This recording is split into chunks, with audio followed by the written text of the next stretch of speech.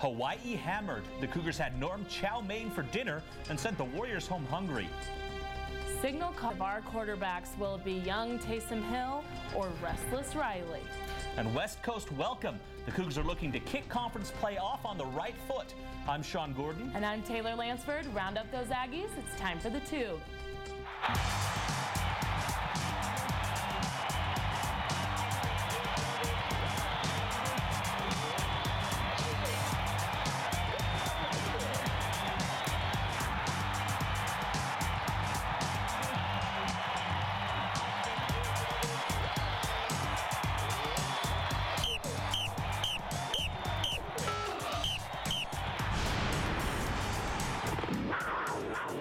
Tonight is the battle for state supremacy, and 8 o'clock cannot come soon enough for me. It cannot come fast enough, but it's going to be a battle of defense, too, as Utah's 11 in the country and BYU is 5th in the country for defense. But it was last week's game against Hawaii that had the offense and the defense. They worked over Hawaii. After 2 straight losses, BYU had an opportunity to get back in the win column and ran with the chance. Taysom Hill got a start in the place of injured Riley Nelson and led the Cougars down the field on the opening drive for a touchdown from freshman Jamal Williams, who took a leading role after Michael Lisa left with a broken forearm.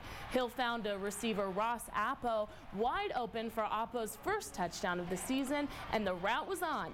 The highlight of the night was Taysom Hill outrunning the entire Warriors defense on a QB keeper and sprinting 68 yards for a touchdown. Preston Hadley recorded a sack and a fumble as the Cougar defense forced 3 turnovers on the night and notched a 47-0 shutout of Hawaii. After the past 2 weeks, I thought there was significant improvement, especially just in ball security and clean play and moving the football offensively and generating points. It was a positive thing for our program, and we needed it, especially offensively, to see some success, and hopefully those will continue to show as we move forward. Looking at the offensive numbers from the past 2 games, we can see marked improvement from the Cougars. 17-year-old sensation Jamal Williams had only 1 touch in Boise, but carried the load against Hawaii, leading BYU to the highest rushing total in 10 years. The Cougars' passing attack still isn't firing on all cylinders, but the team was able to cut down on turnovers. The Football Bowl subdivision is noticing how BYU players are handling the ball on the field. Quarterback Taysom Hill and defensive back Preston Hadley are winners of the FBS Independent Players of the Week. Hadley led the defense to a shutout by recording 6 tackles, a sack, and a forced fumble, while Hill ran and threw for more than 100 yards, including 3 touchdowns. And an Aggie stampede is sweeping through the state, and it's making its way to Provo. Utah State is on a roll, and they're trying to add to a successful season with a win against BYU. On CougTube's Jake Edmonds has been studying the Aggies for us. Jake, what kind of game can we expect tonight? Well, I can tell you it's not going to be like past games where the Cougars used to crush the Aggies. I would expect Utah State to really give BYU all they can handle as they look to become the top team in the state. The Aggies are hoping to do something they haven't done since 1974, beat both BYU and Utah in the same season. They already knocked off the team on the Hill, and if they can win tonight, they can rightfully claim the top spot in the state. BYU and Utah State have split the last 2 decisions, both winning at home. And after last season's heartbreaking loss, the Aggies return to Provo with revenge on their mind. They beat us real good 2 years ago, and then we had to score with 11 seconds left last year to beat them. So we know we're going to get their best shot, and and they're better this year than they have been the last 2 years. So we expect to dogfight them. The Cache Valley Crew returned 8 starters on offense, including dual-threat quarterback Chucky Keaton. He's almost 70% on his passes this season when he's not handing the rock to speedster running back Kerwin Williams. Offensively, a lot of weapons and spreading the field, and obviously a mobile quarterback, good running back, nice receivers, and a good scheme, and then solid on special teams. So you play someone, but at least at first glance, I'm impressed. The Cougars are 7-point favorites tonight, and they will need to rely on their defense once again if they want to send the Aggies back to Logan disappointed. Now, the Aggies come into Provo with a 4-1 record. Their only loss coming off of a last-second missed field goal at Wisconsin. So kickoff is at 8:15 local time, and the team wants fans to wear, their Cougar blue, obviously. Well, yeah, and you mentioned their offense. What's their defense like? Yeah, they actually lose their best defensive player from to graduation. His name was Bobby Wagner, but they do return a pretty good defense. They're actually one of the top 20 defenses in the country. Oh, it'll be a fun one tonight then. Thanks, Jake. Yeah. And speaking of our defense, Utah State head coach Gary Anderson has Kyle Van Noy and our rock-solid D-line on his mind. Tremendous team. They're very physical on defense. They're very well coached on defense. They run to the ball. They make plays. Their numbers are backed up with their performance on the field, and so it'll be a tremendous challenge for our offense. He went on to say he doesn't know how he would have gotten himself back into college football without the help of Bronco Mendenhall. Years ago, he spent some time bunking up in Bronco's apartment back in northern Arizona, saying it was good, cheap rent for the week.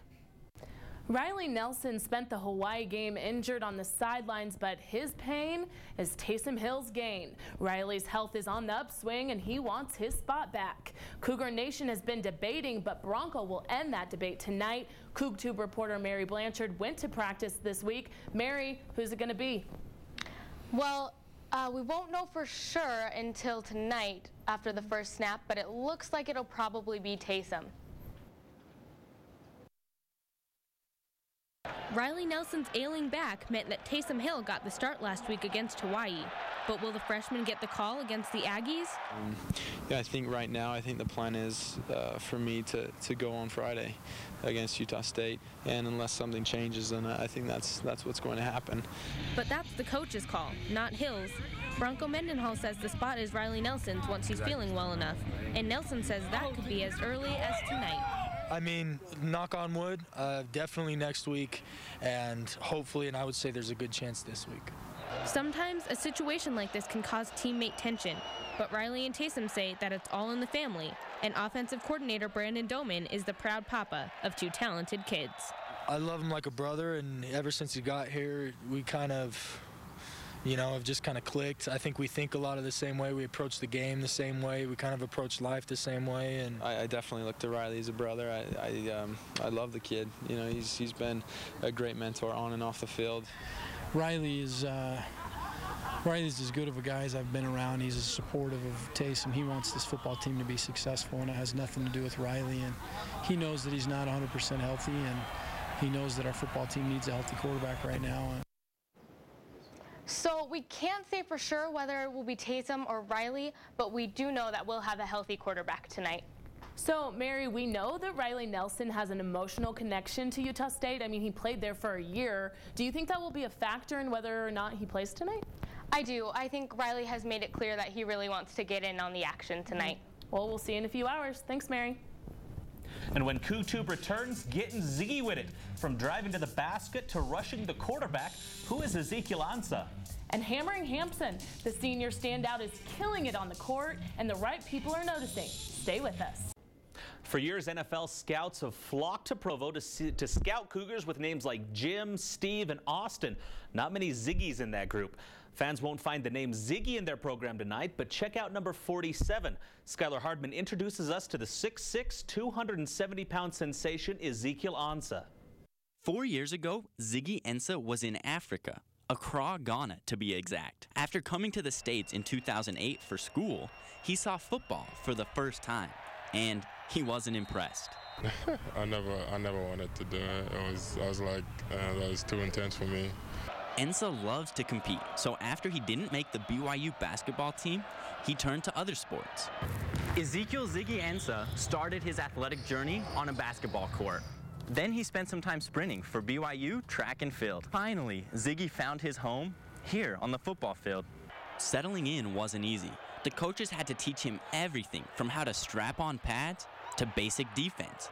Even with his enormous frame and unquestionable strength, Coach Bronco Mendenhall thought Ziggy was a long shot to survive camp, let alone make the team. Whatever the position mastery, conditioning, every single play I keep learning.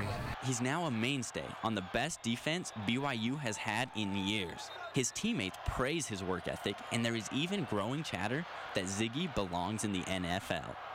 Ziggy's role has evolved from special teams player and backup to starter. Skylar Hardman, CougTube. And Ziggy is 6th on the team with 22 tackles, but the difference between him and the 5 guys ahead of him, he's only started 1 game. Each of the others have started all 5. So look for Ziggy early and often tonight now that he's solidified his spot atop the depth chart. I love the name Ziggy. Athletic trainers do more than hand out water. They keep the mighty Cougars on the field playing strong. CougTube reporter Sarah Burchett takes us behind the scenes of BYU sports medicine. Last week, medical staff carried 2 players from Hawaii off the field. What happens when the injured players are our own? It's BYU football trainers stand by their players on the field, but it's their relationship off the field that can make the difference between health and an ended career. It's our job to be a third party that's separate from their competitive atmosphere that can say, well, this injury is going to affect you for a long time in your life, and you need to think about other things down the road other than just the game that's happening tomorrow. You need to think about when you're playing with your kids. When a player goes down on the field, trainers are the first on the scene. They decide if an athlete keeps playing or if they take a seat or even a stretcher. Trainers say the athletes respect their judgment. We have a great relationship with all of our guys here, and they know us and they trust us. We spend a lot of time with them, and they know that we're here every day for them. So the sports medicine office has a gym, pools, and one-on-one guidance for injured players. Coming to BYU is a whole new level. They have some great resources here. They have some excellent facilities. Almost anything and everything is available to these guys to help them be as successful as they can be. Even with several high-profile injuries, trainers say this season is on track, and as a whole, the team is doing well. We've kept our guys very healthy. We've kept them active. We've kept them playing. A few guys are banged up a little bit now that we're about halfway through our season, which is to be expected. It's a pretty physical game, but for the most part, I think our guys are fairly healthy. The Cougars are also lucky to have Utah Valley Regional Medical Center 5 minutes away from LaVell Edwards Stadium. With those facilities and dedicated trainers, our student athletes are in good hands. Sean? Thanks, Sarah. And star volleyballer Jennifer Hampson is hogging the spotlight this season, earning herself West Coast Conference Co-Player of the Month honors for September. The 6'7" junior has already piled up 2 Player of the Week honors, as well as 2 invitational MVPs this season. Hampson has 147 kills in September and currently ranked 22nd in the nation in kills per. And Hampson is just one part of a dominating Lady Cougars machine. The team lost its first match of the season last weekend to St. Mary's, but bounced right back with its biggest comeback this year, climbing out of a 2-0 hole and beating Loyola Marymount in 5 sets last night. Nicole Warner had a career-high 17 blocks, while Jennifer Hampson led the way with 23 kills. The volleyball team's next match will be here in Provo on Thursday against Portland. The BYU softball team led off their fall season with a pair of nail-biting victories against the colleges of Southern Idaho and Weber State. With a 2-0 Golden Eagle lead, the Cougars clawed back their way with a 9-8 walk-off win. Then against Weber, the Cougars brought in one last run in the bottom of the 4th for the 3-2 victory against the Wildcats. When CougTube comes back, soccer showdown. The Lady Cougars look to dominate the pitch as they head into West Coast Conference play. And shuffling students, the Marriott Center gets a facelift, meaning some fans have a different view this season. And prepare for cooler weather at the game tonight and throughout the weekend. 11 game time weather when we return. The Red Hot women's soccer team is looking to continue their climb up the polls as they open West Coast Conference play tonight. CougTube reporter Royce Hinton is at South Field, where BYU will face off in its 8th home game of the season in just a few hours. Sean, the Lady Cougars are on a 3-game shutout streak and are hoping to extend that tonight. Now, the bleachers beside me may look empty right now, but that will be sure to change when the 2 teams take the field. Watch out for 6th-ranked BYU tonight when they take on the number 21 Broncos of Santa Clara. Winning against 3 ranked opponents so far this year, the Cougars are no stranger to the task at hand. That gives us a huge momentum, and it gave us a lot of confidence too, because we believe in ourselves. Not that we didn't before, but it just gave us that extra edge. The Lady Cougs are on a 9-game winning streak, with their only loss coming against in-state rival Utah. A game of bittersweet memories for at least one teammate. We kind of moved from that, and we're a different team from that game, I think. It taught us a lot, a little humbling losing to Utah, and I think it taught us a lot. Learning from that loss seems to be paying off, especially in front of the home fans. With attendance nearing 5,000 people per game, Southfield now hosts some of the largest crowds in the nation. On the road, it's harder because people are cheering against you. And so it's nice to be at BYU and at home. In Southfield, there's just something different about it. So it's really nice, and I like it a lot. BYU is looking for win number 12 tonight, and with the right amount of energy in the stands, they just might be able to find it. At Southfield, Royce Hinton, CougTube. And it's a 6 o'clock start, so plenty of time to get over to the football game afterwards. Thanks, Royce. And the awards just keep on coming for our number 6 BYU women's soccer team. The West Coast Conference named senior Jessica Ringwood Player of the Month for September. The forward netted 2 goals against then number 6 Penn State and currently shares the lead with the teammates with 5 goals. Ringwood says it's a huge honor not just for herself, but for the team.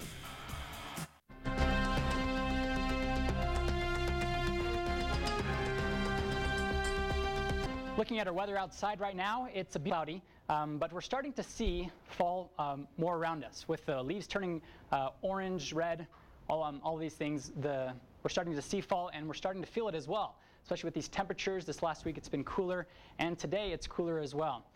Currently it's at 56 degrees, but we're going to see as the day progresses that it's going to go up into the 60s. So not too cold, but not too hot as well. Still a great day to enjoy the outdoors. Winds will just be blowing between 5 and 10 miles per hour. But looking into tonight, we're going to have a dramatic drop from the 60s all the way down to the 50s, just in time for the game at 8 p.m. At Lavelle Outer Stadium. The sun is going to set around 7 o'clock, so just before the game is going to start. As the game progresses, it's going to drop even further down from 52 degrees all the way down into the 40s and maybe even the upper 30s. Humidity is at 48% and winds just a slight breeze. Statewide, temperatures have dropped statewide, even down in St. George, where no longer in the 90s, down into the 80s now, and into up north in the 60s. So just overall, the temperatures are slowly starting to drop, and but all today though, all over the state, mostly cloudy skies, but also sunny as well. And looking more specifically at northern Utah. Today, just partly cloudy, like we said, and over the weekend, sunny, so it will be nice. But looking into next week, we're going to go all the way up into the 70s, but with lows down in the 40s. The 70s won't last, though. It should get down into the 60s by late next week. In southern Utah, just sunny skies in the 80s. But like I said, the game tonight looks good. Back to you. Thanks, Matt. When CougTube returns, find out what shade of blue we all pick in predictions for tonight's game. And sweet seating. Some lucky Cougar Hoops fans will get the lazy boy treatment. Find out when. We're not even halfway through the football season, but it won't be too long before basketballs are bouncing at the Marriott Center. CougTube reporter Brittany Good shows us who's going to be sitting where after some big changes. The benches are out and 2,100 new blue cushion seats are in. The Marriott Center will hold 1,800 fewer screaming fans this season, but the center's directors admit this facelift was long overdue. The university decided that it was just time to make changes. The benches were 40 years old. There were some safety concerns to the benches, and then also just to help keep the Marriott Center more up to modern standards. That means wider seats and more legroom for ticket holders, but where does that leave the sixth man? This season, instead of cheering from center court, the students will be playing a different position, getting loud closer to the visitors' bench and behind the west hoop. With the student section, it was so unified, but now we're pushing them away. We're putting the season ticket holders who aren't as energetic as us. They do love the game, but we're the ones that bring the energy to the games. Many longtime Cougar fans are accustomed to the students being front and center. We're BYU, and we've always sat there, and I've seen that my whole life. And so with them moving it to the corner, it's kind of put a knife through my heart. But Durfee says there are benefits. I think the students, if they give it a chance, will enjoy being behind the basket. They're going to be in very close proximity to the visiting bench, and so they'll be able to maybe give them a hard time and do that kind of thing. And I think that it'll just be the same environment that it's been before. The seating switch-up sets sail on opening night, October 26th. At the Marriott Center, Brittany Good, CougTube. And our hoopsters can rock out in the locker room after rocking out on the court. The renovation also includes a brand new sound system. All right, it's time for everyone's favorite part of the show, predictions. Sean and I got trashed in our predictions last week when we pitched Michigan State to beat Ohio, but that didn't happen. But we came out winners when the Cougs dominated Hawaii. This week we're predicting tonight's game against Utah State and BYU and the SEC battle between LSU and Florida. Sean, let's start with you. What do you got? I'm not very confident in my prediction, but I'm going to go BYU tonight. And then with the SEC battle, I've got to go LSU over Florida in the Swamp. Fair. For me, those Aggies, LSU. Let's see, Brady Tucker, BYU TV sports reporter, predicting with us. Brady, who do you have winning? You know, I got Utah State tonight, and I got Florida making the minor upset over LSU. All right, and Matt, who do you got winning? I think BYU will take it tonight, and I choose LSU. Man, I don't know. I can't do LSU. You know, it's in the Swamp. Florida has 17 starting players returning from last season, and they are ready for revenge after their loss last year to LSU. Yeah, but at the same time, we talk about BYU's defense being really good. One of the few defenses that's better than BYU this year is LSU. LSU has been dominant on the defensive side of the ball, and Florida's offense hasn't been that impressive, so I don't see them being able to move the ball. But their running back is doing great things. Their running back is doing great things for the offense, so yeah, Mike Gillislee's getting 6 yards a carry almost, and their offensive line is phenomenal. I don't think LSU, plus it's probably more about LSU than it is about Florida. They look sloppy against Towson. They look sloppy against Auburn. They just look like slop this year. I think Florida's got them. LSU hasn't looked so good this season, but I think they've just been playing down to the level of the other teams have been playing, and I think this will be a good opportunity for them to show how good they are. All right, well, yeah, and let's be frank, because neither team has played any bit of any note. I mean, you look at it, LSU has played Washington and Auburn, and then, I mean, Florida's only played Texas A&M and Tennessee, so neither of them have played any good teams. All right, I like that, but let's talk about the game tonight. BYU, Utah State. Brady, what is your problem? You didn't pick our Cougars. You know, I can't see it happening. I feel like Utah State's going to need some aggressive play calling, and it's going to happen. Last year they caught us off guard with an 80-yard play on the first play from scrimmage. It's going to get ugly for the Cougars. I think that a good defense is going to be a good offense. I think. Yeah, no, I've got to agree with that. I think our defense is just too good, and we'll score just enough to be able to pull it off. I don't think it'll be a blowout. Their running back is good, but not good enough. That's true. All right. No, definitely. Yeah. Well, that's CougTube for Friday, October 5th. And if you want to check out all of our stories we did today or share them with your friends, check out the CougTube section on our website, 11news.byu.edu. Well, thanks for joining us, and have a great afternoon. Go Cougars. Go Cougars. Programming on 11 is made possible by viewers like you.